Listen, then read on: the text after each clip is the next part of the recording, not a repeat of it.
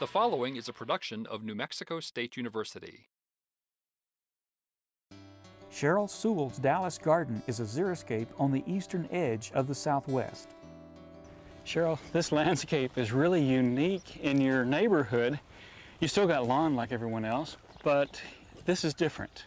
You're trying to do something here. Well, it all started out, we had too much grass and we were tired of mowing, and we had this light pole here on the corner. We were trying to camouflage that. So we started with a small bed here on the corner, and when Bermuda grass won't grow, you know you need to get some hardy plants. So we started out with a few cactus. We had a friend give us some from New Mexico, the hedgehog cactus.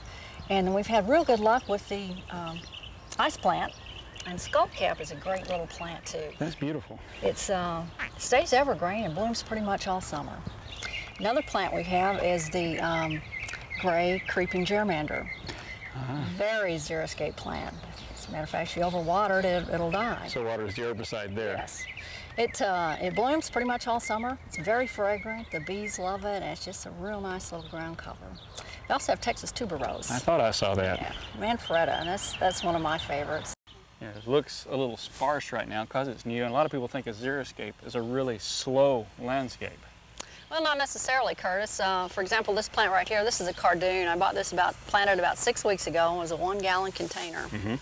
And it's grown quite a lot just in the 6 weeks, but I have another one back here I planted the same size last year, and it's quite large now.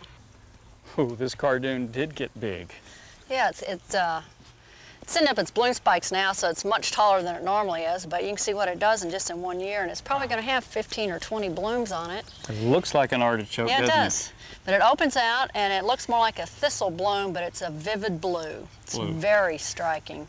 It's not a real long-lived plant, but it's well worth it. You get several years of enjoyment out of it. You've got other plants which may be long-lived. I looked at a lot of different sedums here. Oh, yeah. Yellow flowers, white flowers. I've got probably 7 or 8 different varieties of sedums, and this one a friend of mine gave me a start from his grandmother's yard, and you can see what it's done. Good ground cover fills in. You got a lot of other things. Skullcaps here again. Skullcaps. That's a beautiful plant. Yeah, it's just... Looks like it's well behaved too. Very well behaved. And we got a few little annual cosmos here. They reseed themselves.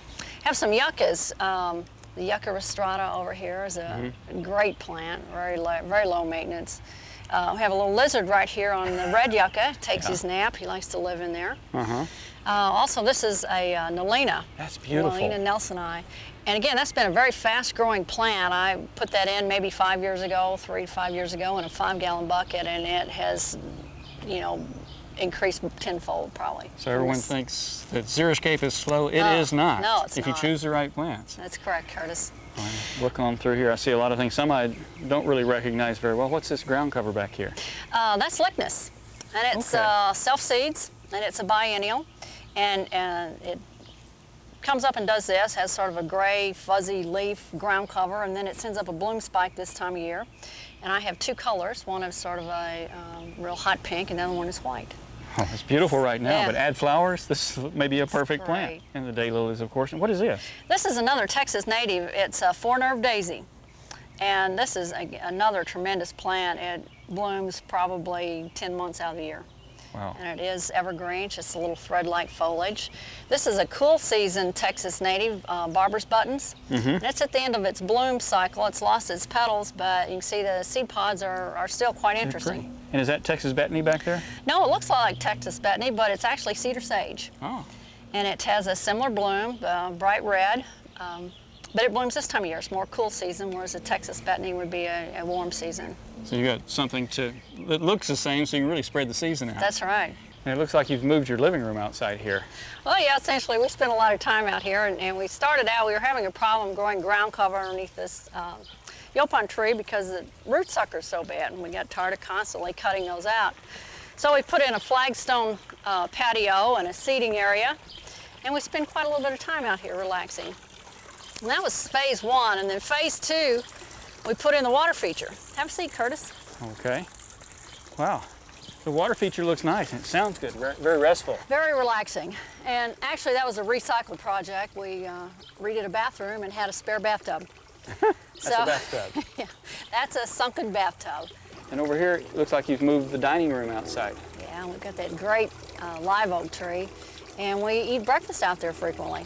Really?